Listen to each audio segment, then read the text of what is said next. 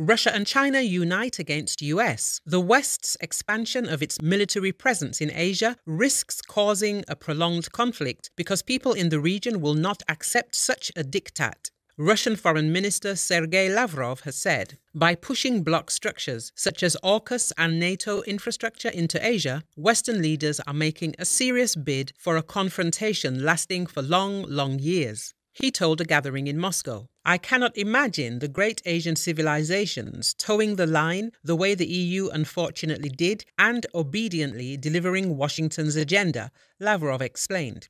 AUKUS, a military alliance comprising the UK, US and Australia, was touted as a mechanism to counter Chinese influence in the Asia-Pacific region when it was founded in 2021. Beijing this week reiterated its criticism of AUKUS and Canberra's plan to procure US-made nuclear-propelled submarines, citing the risk of nuclear proliferation posed by the technology used in the boats. Earlier this month, Chinese Foreign Minister Wang Yi accused the US of trying to build an Indo-Pacific NATO and stir tensions between Beijing and New Delhi. US Secretary of Defense Lloyd Austin previously denied having such plans. Last year, the US-led military bloc invited the leaders of Japan, South Korea, Australia and New Zealand to attend its key summit in Madrid, Spain.